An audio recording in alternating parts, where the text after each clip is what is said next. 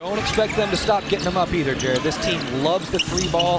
They average more than anybody in the league right now, and it's where most of their points come from. And Wroten hits a three, his first of the night. People in a position to succeed, not necessarily about managing. When you watch Justin Anderson play, and he certainly... Wroten gets fouled, and he's going to go to the line with a chance at a three-point play. Potential, upside, growth, etc., etc., etc. That's why you see a player, Malcolm Brogdon, again, to bring up Milwaukee Bucks. Hammonds already hit 1 3, passes up that attempt. Wroten will drive, the lob, Hammonds the finish! That's the finish they've been looking for all day.